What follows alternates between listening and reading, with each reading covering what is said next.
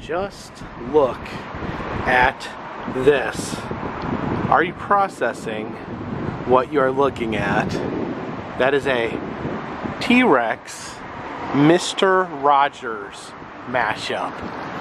As you can see, he's got his famous puppets there.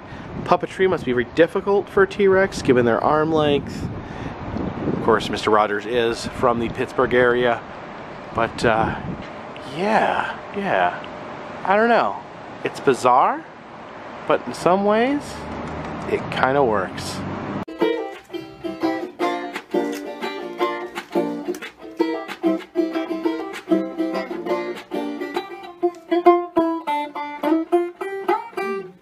Hey you all, Carpetbagger here, coming to you live from the north, more specifically Pittsburgh, Pennsylvania. And I'm in front of the Pittsburgh Children's Museum, and there's a very specific reason that I came here. They have a collection of Mr. Rogers puppets on display. Now Mr. Rogers, I believe, and I know many people share this belief, I believe that he is the only completely pure, completely innocent, non-Jesus person to ever live. A man that is good of heart and strove to make things better.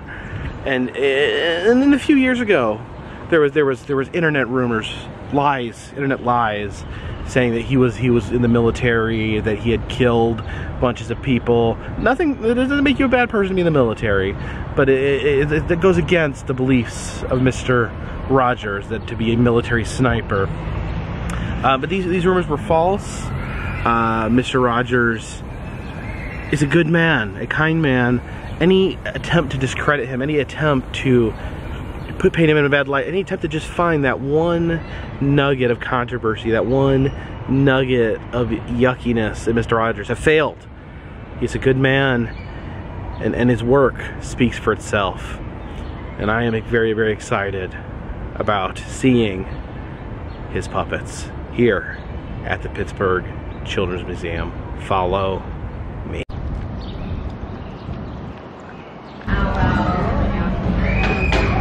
And right here, above this pile of wooden rocks, we have a sweater worn by Mr. Rogers, a man famous for his sweaters. This actually seems really small, like maybe he was a smaller guy. I didn't realize that, but wow. That is amazing. The craft room here. All the pieces of artwork made by children who visited the museum. This section's called the attic. Looks like they have some cool things in here. These are virtual puppets where these children control the motions of the puppets on that television. But check out these puppets. These are absolutely amazing. It's a marionette right there. Some sort of demon. And that reminds me of Twisty the Clown from American Horror Story. There's some sort of chimpanzee up there. And then some rock musicians. There's a princess there. Oh, and look at that. Look at the Tin Man right there. Tin Man marionette. And some vegetable puppets. And it's Puss in Boots. And here we have a disabled puppet in a wheelchair. I don't know, you probably shouldn't be staring into this. It may melt your brain.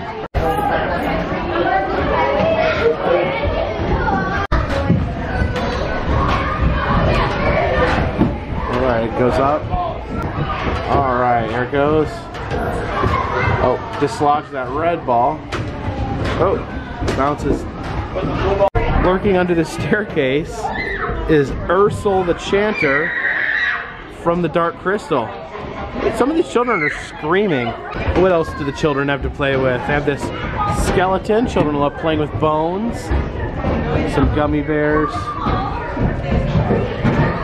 Oh wow, do you see that? You see that? Let's do that. Okay, there's no bird in there. We're gonna spin it, and oh my gosh, a magic bird just appeared. Watch these faces turn and follow us at every step we make. Ah, so creepy. It says look in mirror, press button, okay? Well, what? There's a flashing skull hidden in the mirror. That might scare children. And look at this, I love this museum. Got Howdy Doody, and underneath it is a jackalope in a baby carriage. Heading into the gravity room. This is very steep. Oh yeah, it's like a, whoa! It's like a little mystery shack in here. Oh, careful. Whoa. You see me there in the mirror. This is quite a slant. Let's watch a ball roll downhill. Amazing. Here at the Pittsburgh Children's Museum, I believe we have the absolute most disorientating, steepest mystery house I've ever been in. You gotta love a children's museum with taxidermy. It's an adorable raccoon in a little baby carriage. Now, one interesting thing about the Mr. Rogers items here in this museum is that they're not in one section. There's not like a Mr. Rogers section. The items are almost hidden like Easter eggs. Like you saw the sweater was just there in a play area, just plastered on the wall. And I was looking because I heard his shoes were here, and I was having a really hard time finding them, but someone gave me a tip. Here they are, a pair of Mr. Rogers sneakers right there, worn by Fred Rogers. Remember, he used to change his shoes, change his jacket. So cool. This thing is pure witchcraft right here. It's a wooden mirror. Look at that. That is me. You can see me waving my hand. These are wood blocks that are like moving at angles to lighten and darken. That is weird. Okay, in this thing, there's like letters. And I can pick them up. Wait a minute, what's it saying? It says body on my hand. Huh, that's weird. Here they are. These are Mr. Rogers hand puppets. We got Queen Sarah Friday, King Friday the 8th. Oh my goodness. Grand Pierre. Here is Daniel Striped Tiger. You can see he's got a little watch. Daniel Striped Tiger has actually been reborn in animated form and has kind of become a spin-off of the Mr. Rogers neighborhood. This is Lady Elaine Fairchild. I'll be honest, this puppet, it scared me when I was a child. I didn't like when she was around. It's Henrietta Pussycat and X the Owl. I really think that Mr. Rogers puppets were incredibly charming. They're very primitive puppets. They're just like hand puppets. They're not marionettes. They're not like Jim Henson puppets.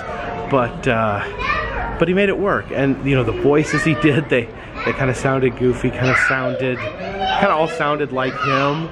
But he made it work. I think that just that care, that passion, that goodness just really shined through. And he was able to take this extremely low-budget puppet show and just turn it into something that is beloved and remembered for ages. Here he is with Daniel Striped Tiger.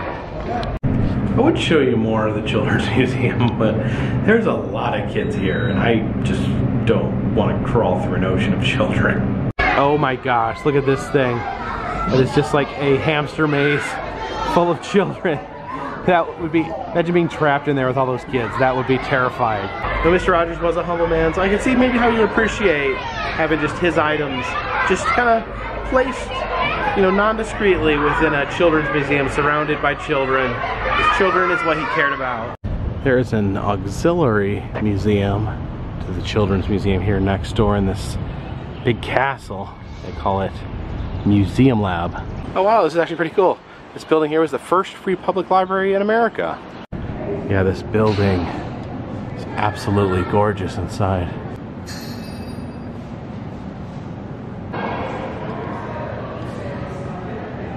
Actually says Carnegie Library on the floor. And look, they have those weird chairs. Very relaxing.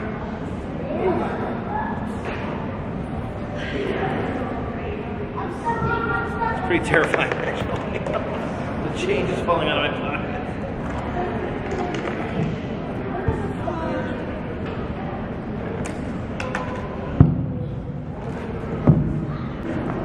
I don't know if all this change was mine to begin with. I'm sure what this is right here. It's that painting of the diner. It's got this weird machine next to it. Let's see if we... Oh! It's pouring water into the diner. They're slowly flooding now.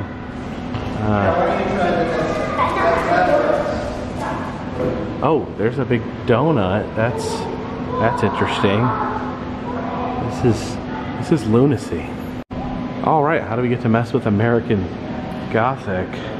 Do we pull this string? Oh look, makes the top window open. There's a super creepy eye, and there's a disco ball.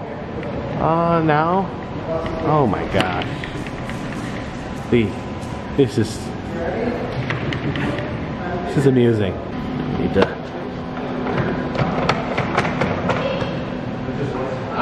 Oh, I see. We gotta inflate the apple on his face.